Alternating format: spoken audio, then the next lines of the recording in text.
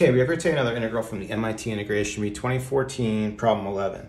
We have the integral of x, arctan of x, dx. Okay, now actually I already did this problem on my other channel using integration by parts for this. I'm still going to do it by integration by parts, but I just wanted to go over a nice trick we have. This trick was mentioned in the comments of that other video, and I haven't done one like this in quite some time. So I thought I'd revisit this technique and go over how it works. Okay, so we have our integration by parts formula here on the board. And the thing I want to point out is in our original problem, we have something that we're calling a derivative, like a v prime. And then in order to find v, to go from here to here, we're actually taking an integral. But when you do that and you integrate v prime, well, technically you don't just get v, you actually get v plus c. So let's go back to our integration by parts formula and see what happens if we plug in v plus c and we use that instead of just v. So we have our formula, we plug in here, v plus c here, then we're going to have minus integral of u prime times v plus c. Then we'll just distribute this in here, so what's going to happen is we're going to end up with uv, then we'll have plus, I'll write this like cu, and then we'll distribute again here, and I can split this up into two integrals. I can write this as u prime v, and then for the second one I can write this as minus integral of, change the order, cu prime. But then for cu prime, like we could take the c outside of the integral, and this is actually, and then we're just integrating u prime, so we end up with cu here, and then we'll just bring all this other stuff down. But then what happens here, we have cu minus cu, so we can just cancel those out, and what we get is we get back just the known integration by parts formula that we have right here. And so this is why typically we can just ignore, we just discard this plus c, because it doesn't do anything, it's just going to go away.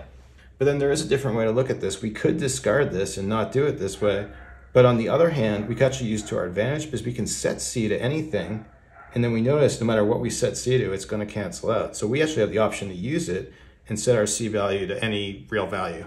So now back to our problem, we'll do integration by parts on this, and I'm going to call this my u to differentiate this, and I'm going to call this my v prime in order to integrate that. So we're going to have u just equal to arctan of x.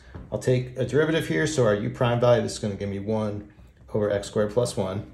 And then we'll come over here, so for my v prime value, we'll just have this is going to be equal to x. We'll integrate this for our v, and then we're going to get x squared over 2, but plus c, we're going to keep that plus c for now. So now putting this together using our integration by parts formula over here, first our u value is just going to be this piece right here, so that's fine.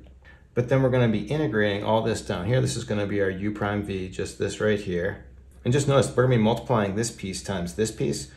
So what I want to do here is actually choose a c that's going to make this work nice. What I can actually do to rewrite this, I can choose my c. If I choose c equal to 1/2, then by doing that, we have got a common denominator here, so I can write this all over 2, and then the numerator, we just get x squared plus 1.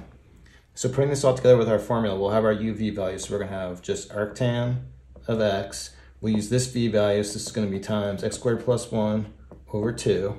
And then we're going to have minus this integral of this row right here, so this is going to become 1 over x squared plus 1. And then we're multiplying this times our v value. We'll write this in, x squared plus 1 all over 2. But then doing that, our x squared plus 1s are going to cancel, and now we're just integrating 1/2.